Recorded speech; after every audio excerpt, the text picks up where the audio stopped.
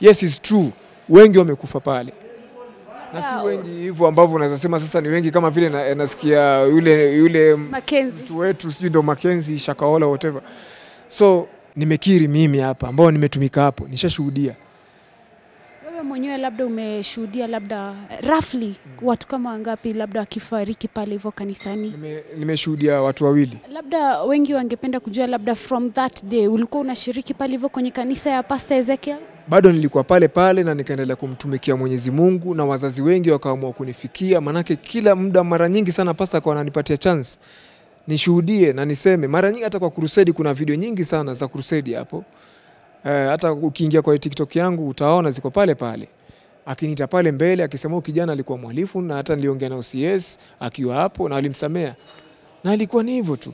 So hao mwingine na ufikiri muliona paka bunduki kibebwa, na hiyo ilifanyika baadaye, sitaelezea manake serikali ni mengi, mtanisamea.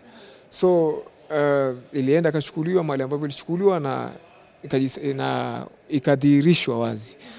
So yote mimi namshukuru Mungu kwa haya ambayo alifanyika, na hiyo ndio story na ushuhuda maisha yangu. Na mimi namshukuru Mwenyezi Mungu kwa mahali ambapo aliponifikisha. Huwa nasema sifa na utukufu zimrudie Mungu.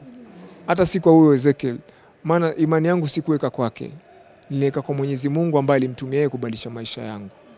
Na labda sijui kama bado ulikuwa unashiriki kwenye kanisa lake hadi labda huu wakati ambapo anafikia kwamba Pastor Ezekiel anashikwa?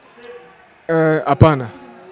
Nilitoka huko last year ilikuwa ni mwezi wa kwanza wa pili na nilitoka huko. Labda tu angependa kujua kwa nini, mbona labda ukatoka pale?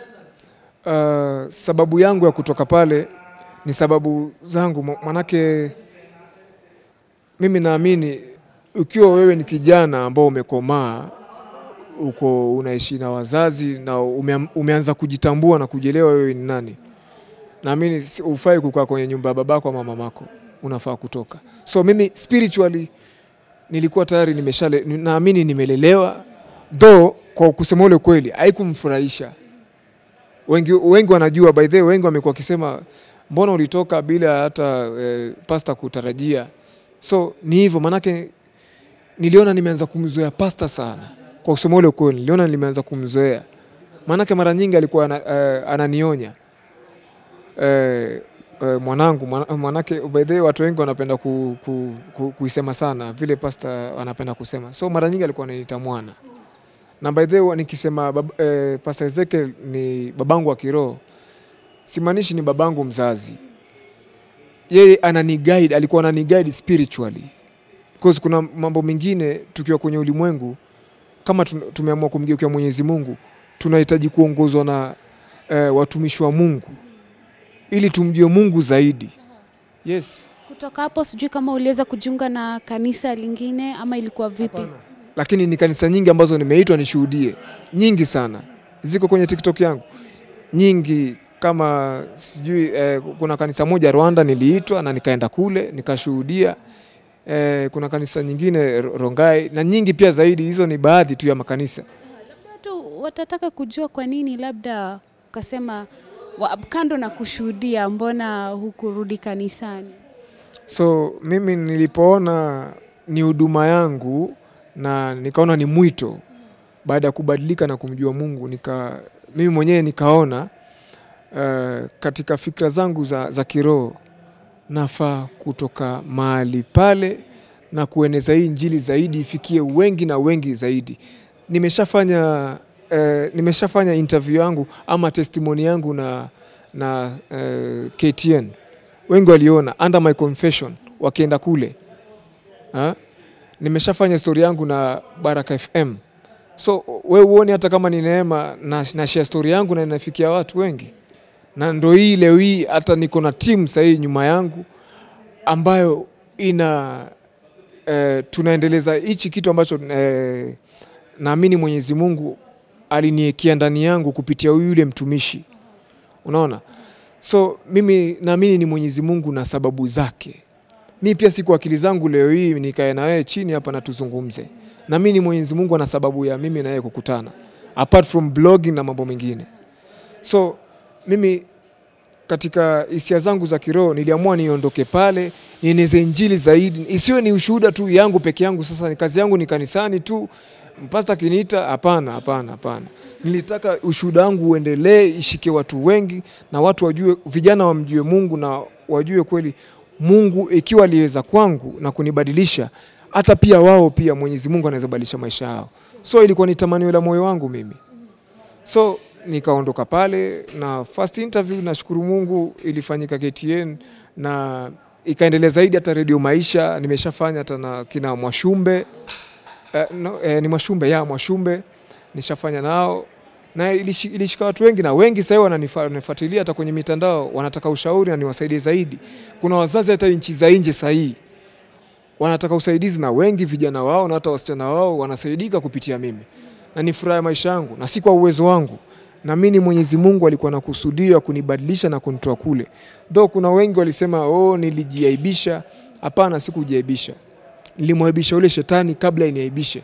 Maana trust me, leo hii singe kuwepo ama ningekuwa nimeshakufa. Hao vijana ambao wamesaidika kupitia mimi wangesaidika kweli.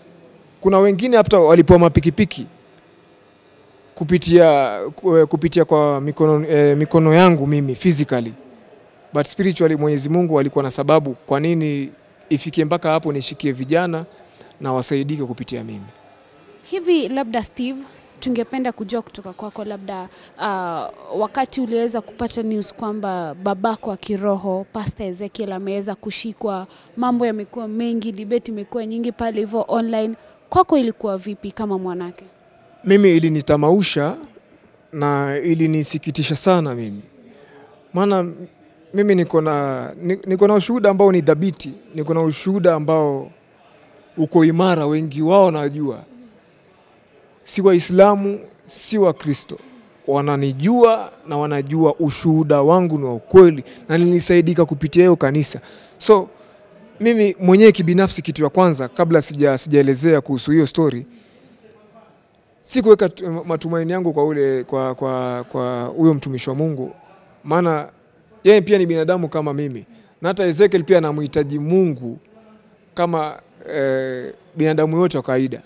Maana hata hizo nguvu ambazo watu wanasema sijui ni za ukweli ama ni za uongo, anahitaji Mwenyezi Mungu ili kusaidia mtu, si yeye. Ezekiel hasaidii mtu yote, ni binadamu tu. Yeye pia ameishi maisha yake ya binadamu wa kawaida, ameteseka pia yeye.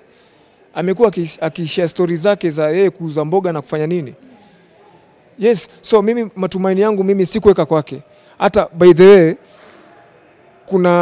kuna protocol ambayo iko inaendelea under new life. Hiyo ni kitu ambacho kiko hata sasa hivi, naamini watu ikifika Jumamosi na Jumapili watu walikuwa wanaambiwa wa servant wanaitwaje, ushers, wafunge, wa fast. So ukipenda kufast una fast kwa ajili ya ile huduma. Unajua ndio ile huduma pia iwe dhabiti. Hawa maashas wanaakti kama walinzi kwa ule mtumishi. Juu mara nyingi hawa maashas huwa wanagongwa kiroho ili kumwaibisha mtumishi wa Mungu. Kama huyu kuna asha alikufa hapo. Kuna hiyo video by the way na watu wamekuwa kimuulizia. Labda pia unaweza tuambie tu kidogo ufupi tu mambo yalivyotendeka. Okay. Unajua once ukitangaza vita na shetani, ama once ukimgeukia Mwenyezi Mungu, umetangaza vita na shetani tayari.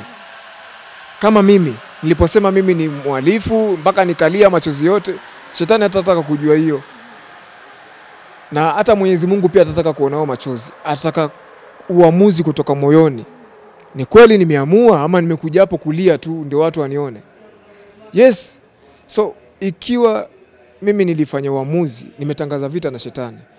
So nikiteleza tu kidogo ama nikijaribu kurudi nyuma, shetani atapata nafasi. Na inasemekana katika ulimwengu wa kiroho, ikiwa kuna pepo yote ambayo ametolewa ndani yako ambao labda ni mbaya, ikitolewa ndani yako, uwezekano huko wanaweza kurudi kwa nguvu mara ngapi? Mara 7.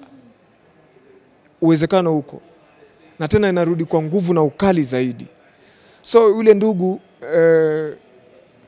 hata by the way mimi ndo nilimpata pale. Yes, mimi ndo nilipata pale. So nilipata hata yeye pia akilelewa. Na kwanza alikuwa mtumishi ambao alikuwa naona ameanza kuna hata paka nilikuwa saa nyingine namuonea wivu, nasema jamani, huyu akona neema zaidi yangu. So ilifika mahali sijui nini ilimuingia, akaamua kuingia kwenye starehe za kidunia. Unajua obvious Mwenyezi Mungu angefurahia. Mimi Mwenyezi Mungu hatafurahia saa hii nianze kulewa, nianze kurudi kwenye uhalifu. Nitakufa huku nje. Na wazazi wangu wataibika, na wale ambao walikuwa wananitegemea mimi labda pia wata lose focus ya kumtafuta Mwenyezi Mungu.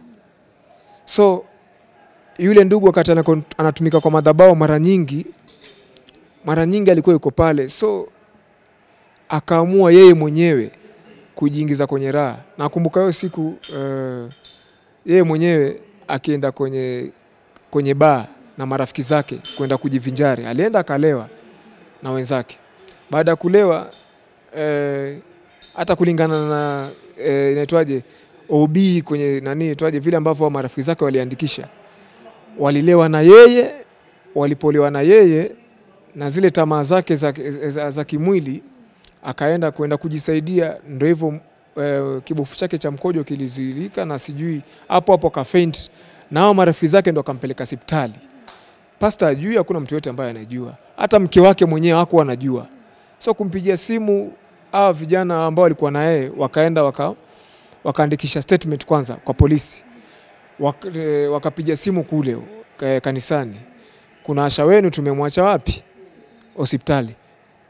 Nakumbuka vizuri ni Makadara. Akalazwa Makadara. Siku ngapi? Habari bado hata pastor kwanza shughuliki. Hajui manake muda huo anashughulika na huduma, kuhudumia watu pale kanisani. So habari zilimkujia pastor, mwanako wa kiroho amekufa. Na hivyo ndio ilienda. Na akapoteza maisha yake hivyo. Ndio ilinisikitisha tabia mimi. Na mimi pia iliniwekea question mark nyingi. Basi ikiwa yule anaweza kufa na alikuwa karibu na mtumishi wa Mungu, basi hata mimi pia uwezekano huko kuwa ningeangamiza maisha yangu. So hayo ndio ambao yalimtendekea, kwa ajili alitoka kwenye madhabahu na kujiingiza kidunia. Na obvious Mwenyezi Mungu angekuwa na furaha na yeye. Labda tukirudi hapa hivi kwa story ya Pastor Ezekiel kuweza kushikwa, kumekuwa na a lot of allegations ambazo tumekuwa tukiona pale hivyo kwenye mitandao, watu wakisema kwa nini labda alishikwa.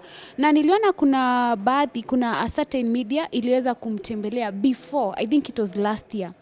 Na I think ilikuwa ingine. Now I think alikuanga the producer of wenye walikuwa wameenda huko, anasema kwamba wakati walifika pale waliweza kwenye parking lot, kuna has ilikuja ikashusha mgonjwa mwenyewe, hakuwa anaweza kutembea sababu alikuwa inasemekana kwamba alikuwa anasupportiwa, akapelekwa pale hivyo kanisani. Na pia kuna wengine wanasema kwamba kuna watu ambao wamepoteza maisha yao pale hivyo kanisani wakingoja kuponywa. Sijui wewe kama yule ambaye alikuwa mshirika pale hivyo, hizi allegations je, ni ukweli? Yes, ni kweli. Ni kweli. Mimi pia nishaishuhudia. Lakini mimi na naomba tujiulize maswali. Hivi watakuniambia kuna hospitali ambao watu wakufi na kuna matibabu ya hali ya juu? Si wanafariki? So kwa sababu pale ule anaitwa mtumishi wa Mungu, so watu hawafai kukufa?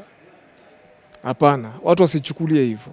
Na je, kulikuanga na hii sijui niite itikadi kwamba labda wafuasi ama washiriki wa lile kanisa hawafai kwenda hospitalini? Hapana. Tena mimi naomba serikali pia ifuatilie video nyingi ambazo watu wanashuhudia. Nakumbuka kuna mama mmoja alikuja akasema, "Pastor, mimi nimepona na nahisi niko sawa." Pastor akamwambia, "Hapana. Rudi hospitali, wale wasijui ni lab technician wakadhibitishe kwanza ndio uje. Na usitupe dawa. Na uaruhusu mtu atupe dawa."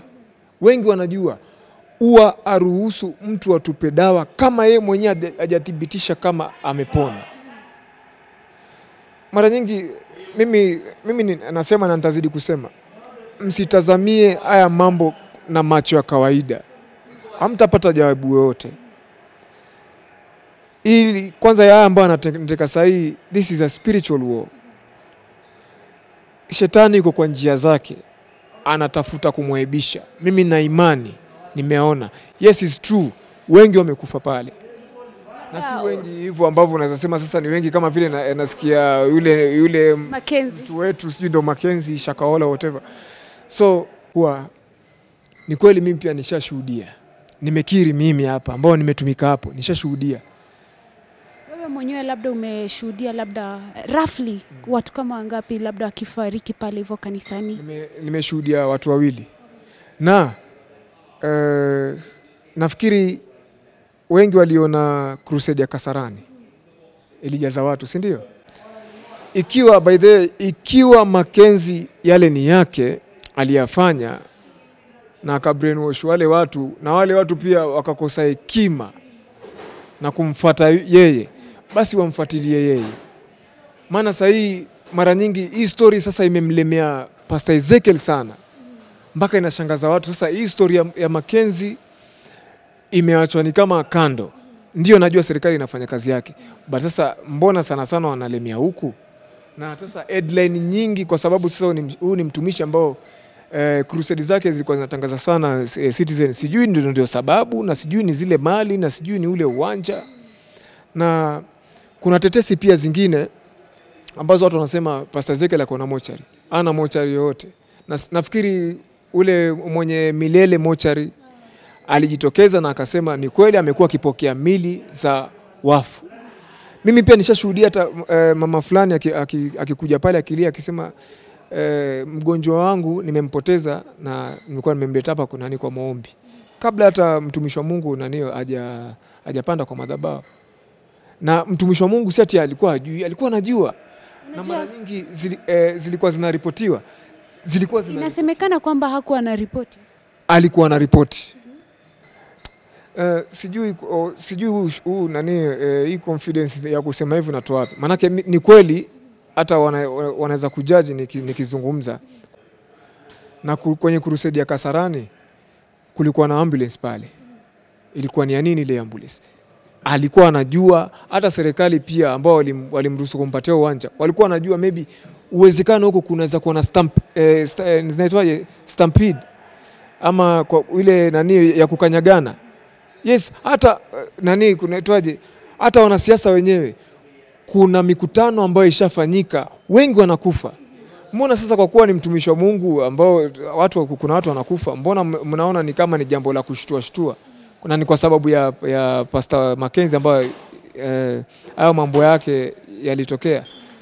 Mimi mwenyewe ni kweli katika macho yangu ya kiroho ama kwa kuelewa kwangu wa kiroho, ni kweli Mackenzie alikuwa anapotosha watu. Na hao watu pia walikuwa wanapotoshwa kwa sababu gani? Hawasomi Biblia zao, wanakimbilia miujiza ya haraka kwa kukosa hekima. I will quote the Bible. My people perish for lack of knowledge. Sasa wewe, mtu atakwambiaje ati wewe funga? Mtu atakwambiaje wewe funga utamwona Yesu? Hivi wakati ulikuwa unashiriki pale hivyo kwenye kanisa la Pastor Ezekiel, sababu watu wengi, the fact that it may happen in the same locality, wamekuwa wakisema ama kumekuwa na allegations kwamba kuna uhusiano kati ya Pastor Mackenzie na Pastor Ezekiel. Sijui wakati ulikuwa pale hivyo, je, uliwahi kumsikia Pastor Mackenzie? Mimi nimekuja kumuona juzi. Kusema kweli, mimi nimekuja kumuona juzi. Sijawahi muona, sijui, nimemjua juzi ati Pastor Mackenzie. Sijawahi muona, sijawahi mjua. Hata lakini hizi tetesi sijui pia mimi, but sijachunguza, manake nilikuja nikapata anaendeleza hii channel yake New Life Church Center. But nasikia aliuziwa. But yes, it's true, maybe alimuuzia. But hata kama akimuuzia, sio ni biashara. Sikia the word alimuuzia. Si alimuuzia, si alitoa pesa. Kwa hivyo kuna uwezekano labda kwa njia moja au nyingine walikuwa wanajuana, lakini nyinyi hamkuwa imsikia. Mimi sijai kumsikia, lakini ndio labda sijui, but sijai muona katika hiyo miaka ambayo nimeserve under that altar, sijai muona.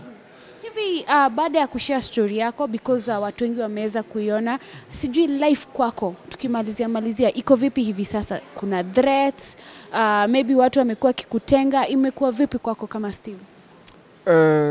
Threats na labda niseme nimezizoea, but zinanishangaza kwa kuwa watu ambao wana labda comment hata hivi sahi wata comment tu, but mimi naamini siku zote mtu wenye matunda hawezi kosa kupigwa mawe, lazima utapigwa mawe, and when you become the topic, hiyo inamaanisha you are at the top. So mimi haitanishtua, but ni kweli threat nazipata kwa watu tofauti. Mara nyingi mara chache, si mara nyingi, nikifungua live naona mtu ana comment anasema nitakuitia polisi. Na kuna watu pia wananipigia simu wananiambia Steve, kuwa makini, achana na social media, na maybe kuna watu wanaweza kukufuata.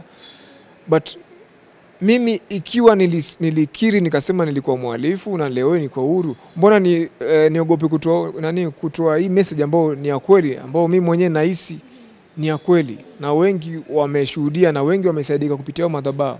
Na si mimi peke yangu by the way ambao nisaidika, ni maelfu na maelfu ya watu ambao wamesaidika kupitia ile madhabahu. Na by the way, acha ni washtue nyinyi na hata ni washtue wengi ambao wanatizama sahi. Memwona mke wa naibu wa rais Dorcas Gachagua akijitokeza na akisema kuwa wamwachilie mtumishi wa Mungu na wamkague yule ambaye anahusika, na hata wasimchunguze hata mamake yule muhusika, hata babake wamchunguze yeye, si ndio? So huyu ni mmoja tu. Mimi sitaficha chochote, nitasema ukweli. Hata wakiniita mimi nitasema ukweli. Nimeshuhudia mtumishi wa Mungu akimpigia Mheshimiwa Kalonzo Musyoka aende nyumbani kwake akamfanye maombi na ushauri. Mimi hapa nimeshuhudia nikikaa na yeye kwenye gari akizungumza naye, wakimeka arrangements zao za kwenda kutana, akampatia ushauri na muombe. Nakumbuka huo muda huo ilikuwa ni muda ile siku ya Jacaranda Crusade. Yes, muda huo tukitembea naye nilishuhudia. So ningeomba, kwa kuwa nishasema na nimemtaja kwa heshima pia, mimi kama youth leader wa vijana, ningependa ikiwa mke wa Gachagua alijitokeza, na huu pia kama mwanasiasa ama mheshimiwa, naamini pia shaisaidika kupitia madhabahu, though hakutaka labda mambo yao na mtumishi wa Mungu yaekwe wazi, mimi ningependa jitokeze tu. Sijui kama unajua kama waliweza kukutana kwa ajili ya hayo mambo? Walikutana. Yes. Nitasema hata kama wataniona sahihi, hata mtumishi wa Mungu, hata wale ambao watacomment, hata kama serikali pia wataangalia, wafanye investigation. But mimi sisemi hivi ndio ili wafanye investigation, nasema niombi.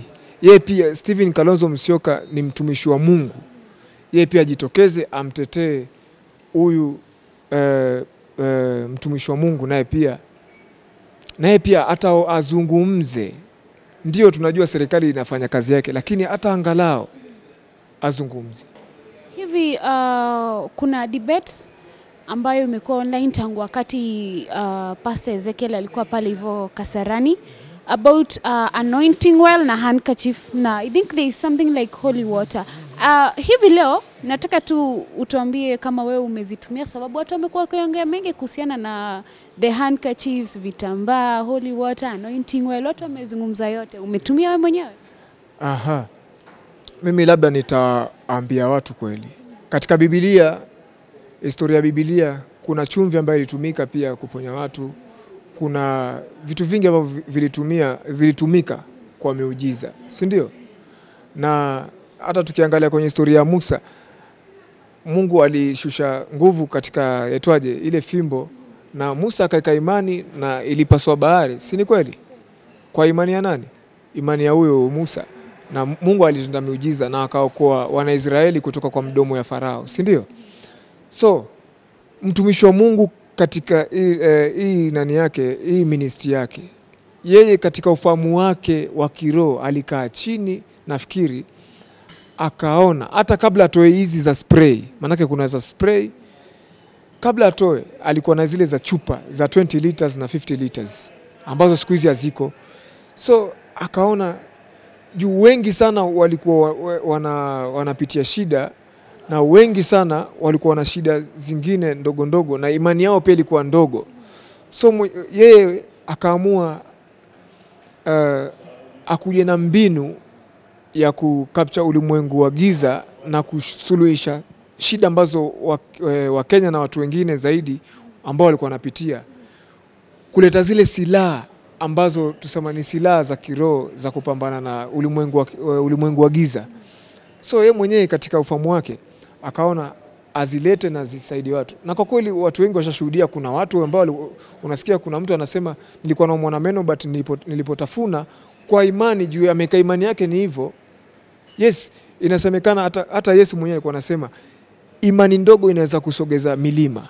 So imani, but mimi mwenyewe kama Steve ambaye nimetumika pale, sijawahi kuweka imani yangu kwa vitambaa wala nini.